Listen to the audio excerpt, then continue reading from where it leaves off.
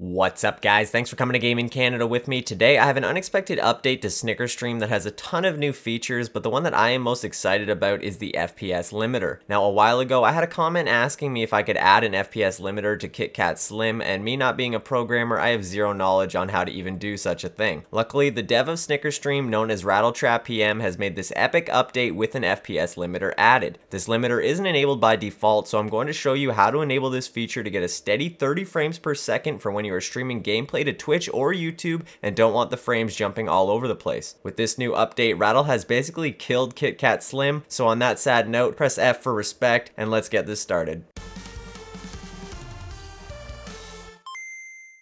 We're over here on the Snickerstream GitHub repository, and as you can see, the unexpected update was released about 3 days ago. Now, if you want to download this, grab the x64 version for your 64-bit version of Windows or x86 for your 32-bit. Real quick, I'm going to run over the new features and then let's try out this FPS limiter. Snickerstream will now try to allow itself through the Windows firewall if ran as administrator. Now, this is going to come in handy for a lot of people that can't get the gameplay to show up on their PC and it happens to be some sort of firewall issue. A lot of times disabling Windows firewall doesn't even fix this issue, so hopefully allowing it through the firewall will allow you to stream your gameplay. An update warner has been added and is going to go ahead and check for new versions as soon as Snickerstream has been started, so that's pretty cool. Auto disconnect feature, Snickerstream will now automatically return to the connection window if the 3DS disconnects. So if 6 seconds passes without the 3DS sending any frames to the PC, then it's going to go ahead and boot you back to the connection window. Last one is the frame limiter, which as I mentioned is disabled by default. It's super easy to add this to the config ini file for Snickerstream, so I'm going to show you guys how to do that in Notepad in just a second. Last thing is one of the improvements and bug fixes I want to go over is the screenshots. Now, if you press the S key while you're playing a game, then Snickerstream will take a screenshot of your gameplay, and here, as you can see, it will now capture only the Windows content, so not the title bar or the border, and it will hide the mouse cursor.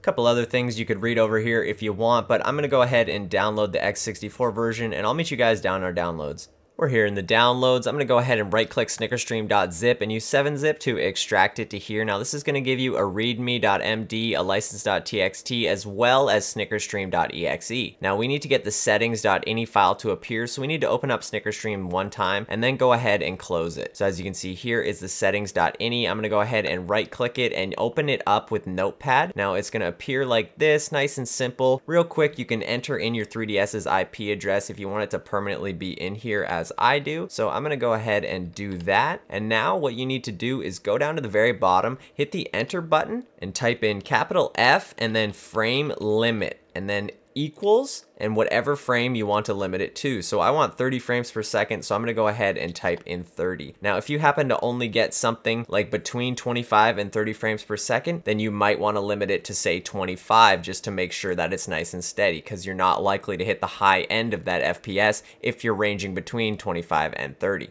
Now me, on my computer, I get anywhere from 30 to 40 FPS while streaming, so hopefully 30 FPS will run nice and steady for me. Now that you've done this, go ahead and save it and then exit out of it and open up snickerstream.exe. I've got Snickerstream back open up here. My IP address is entered in nice and neatly. Now if you're playing a top screen heavy game, you're probably going to want to use top screen. I'm going to be playing Mario Kart 7, so I definitely want to leave that there. Now screen layout, you can go ahead and change this. This stacks the two screens on top of each other. You could also go side by side with horizontal or even top screen only. Just a note, if you choose top screen only, you're going to want to change priority factor here to 0, and this is going to put all the priority to the top screen. Although I do get some weird results when I do this, so I am not recommending it at the moment, but go ahead and try it out and see what your results are. So I'm going to go ahead and change the screen layout to vertical, just where it was before, and then down here, mess with your presets to try to get the highest frame rate possible. So I'm going to go ahead and use best frame rate preset. Now first I'm going to need to launch NTR custom firmware on my 3DS, but I have already done that, so I'm going to go ahead and connect. And as you can see, Snickerstream is now starting the remote play. Some funny colors just flashed across my screen, and the next thing I know, I'm playing Mario Kart 7. Now, as you can see up in the top bar here, it says 30 FPS on the right and 33 on the left. So I'm actually sending 33 to Snickerstream, but it's going ahead and limiting screen 1 to 30 FPS.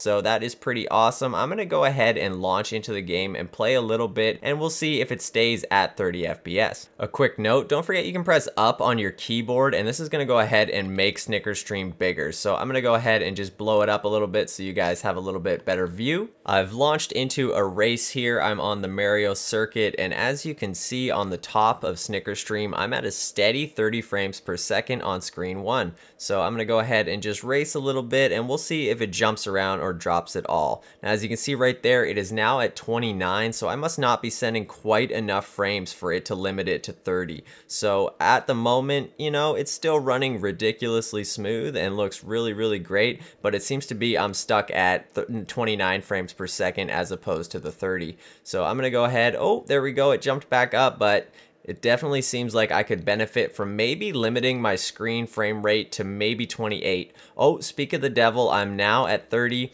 It seems to be jumping between the two. Regardless, it's still pretty steady. I'm not jumping all the way up to like 38 and all the way down to 25. I seem to be staying quite around 30. And the gameplay on the top screen actually looks great. Now on Mario Kart, whenever you're streaming, the bottom map always looks absolutely awful unless you set the priority factor to 2. Now setting the priority factor to 2 might not allow you to get the same frame rate that you were getting before, so that's why I haven't done it. So I'm just kind of ignoring the bottom screen at the moment, so you guys could do that too.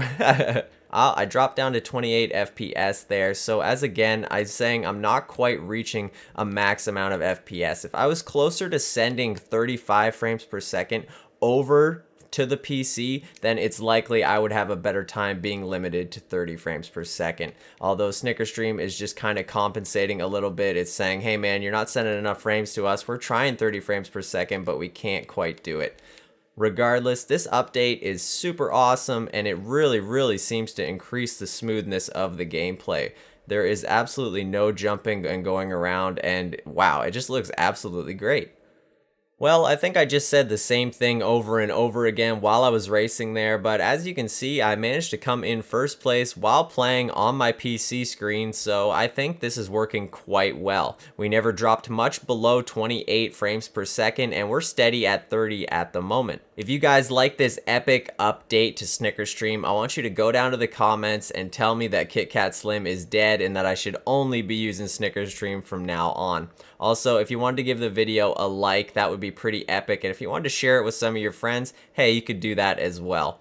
If you guys want to subscribe for more, there's tons more coming in the near future. We do Wii U, we do 3DS, we got Switch news, hacks, everything. You're going to find it here on Gaming Canada. So I'll catch you guys next time. Much love. Peace.